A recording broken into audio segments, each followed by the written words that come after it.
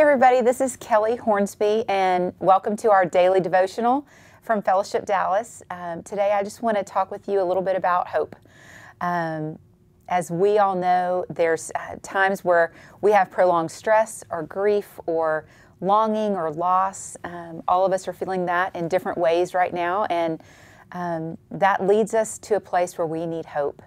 And I saw people this week looking for hope and finding moments of it as they posted pictures of rainbows that they saw after a storm, as I even posted some pictures of flowers in the bright green that God's bringing out in the springtime as I went for a walk this week. And, as we do this, I even get to hear the joy and the hope from people like my niece, who's 4, who just shared a verse that she's been memorizing from Philippians with me digitally, and it brings hope even to hear her sweet voice quoting the scripture.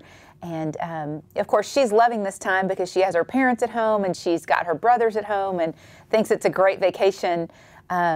But you may be at home and you're seeing this as kind of a long race ahead. And so if you were really running a race when you can see the finish line, it absolutely brings you that sense of hope because the race is almost done. And we don't know when the finish line is going to be for us, but we can be assured who has the victory. And so I just want to comfort you with that this week.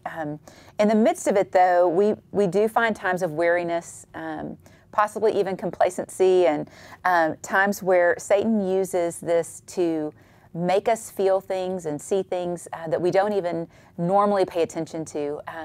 He can use isolation to make us feel lonely. He can use the risk of our job being lost to make us feel like we're not that valuable. He can even use little things that we don't even pay attention to most of the time. How many of you have been doing a lot of gathering either on FaceTime or Zoom calls this week, and all of a sudden you realize that when you're having a conversation with someone face-to-face, you don't even notice, but when you're on the call as well with a video, you all of a sudden notice what angle your face is at, and if you look like you have wrinkles, or if your hair looks like a mess, and Satan starts to go, well, did you know that you look like this all the time? And tell you some things that just aren't true about how you're perceived, because Satan is a liar.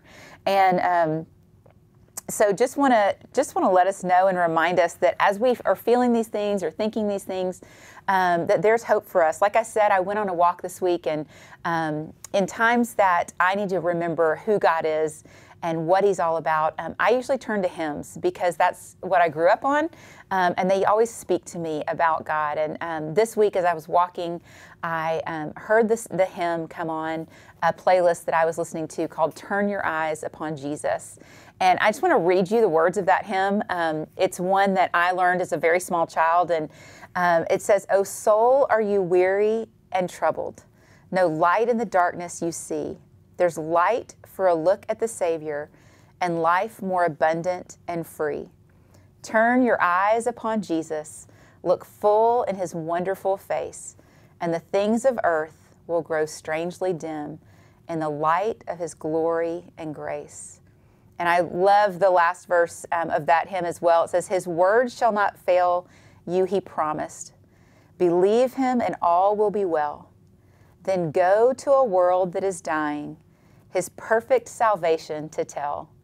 I found out this week that this hymn was written by a woman who was blind, and it made it even more special to me that she was telling us she couldn't see all the things of the world, all these distractions, but she still knew that we need to turn our eyes to Jesus, turn our hearts to Him. And in this time, let's do that. He doesn't just look and tell us to turn our eyes to Him. He reminds us in His Word that He turns His eyes to us.